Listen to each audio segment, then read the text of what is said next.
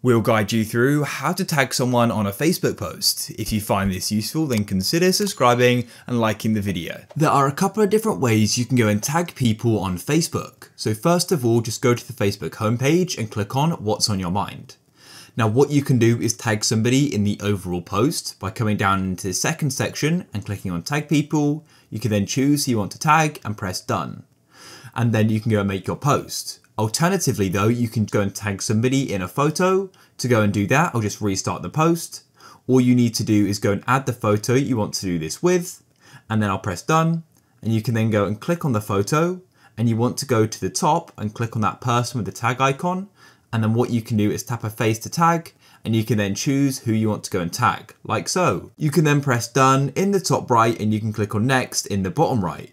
And you're then going to tag that person in the photo, and you can have multiple people as well. If you found this useful, then leave a like.